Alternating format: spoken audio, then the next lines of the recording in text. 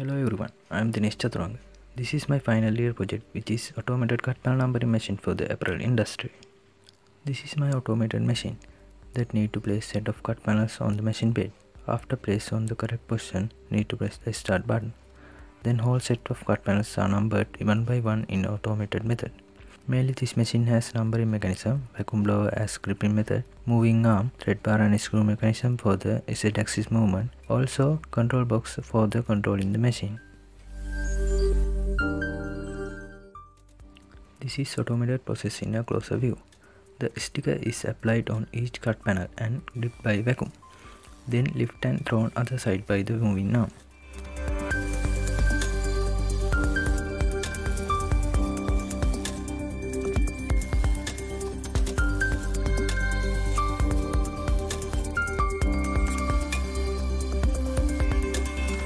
Finally, after finish the set of cut panels, the machine will automatically stops.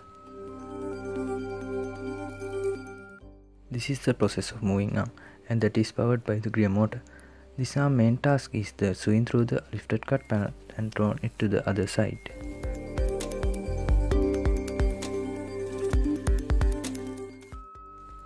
This is the numbering mechanism. This is used to apply the sticker on each cut panel. The IR sensor is used to detect each sticker, and from the wedge-shaped end, sticker is applied on the target position in the correct timing. Two rollers are used to pull the sticker, and that is powered by the servo motor. This mechanism can manually controlled by the push buttons. This is the vacuum blower, and this is used as the cut panel gripping mechanism of this machine. This blower works by using centrifugal blade with the help of DC motor. The blower input is connected to the flexible hose, and that end is used to grip the cut panels. This is the control box of this machine. The process is controlled by the big microcontroller.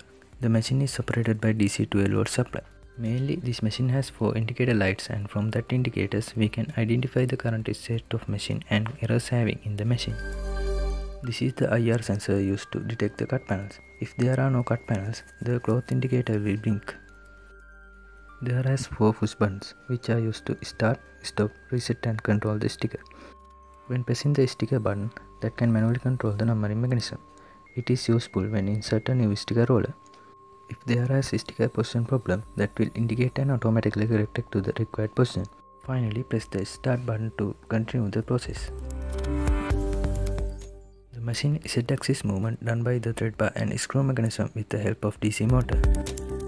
These are the limit switch, which is used to identify the machine limits. These are the numbered cut panels by the machine, and this is the final outcome of this machine.